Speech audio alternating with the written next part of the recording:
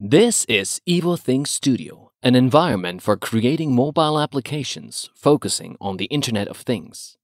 You probably already have many connected things near you, and often they lack a simple way to connect to mobile services and apps. That's where we come in.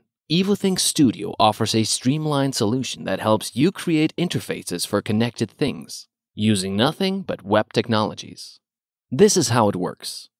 Download the Evothings Workbench software to your computer and start it up. After launching, you'll find a comprehensive list of examples that you can use as a starting point for your connected projects.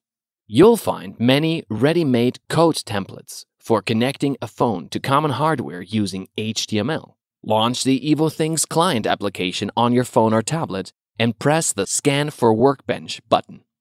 If your phone or tablet is connected to the same network as the computer running the workbench, the client should find it. Find your computer's name in the scan results and select it to connect. Now you're ready to run an example. Find the example named BLE Scan and press the Run button. The example immediately loads in the client.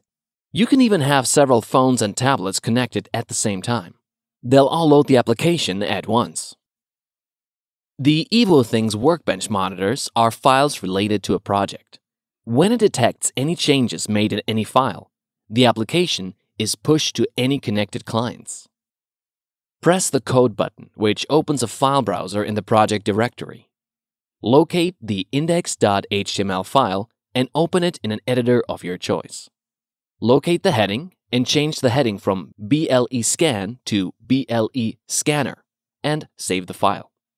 You'll see the file loads instantly on your connected smartphone.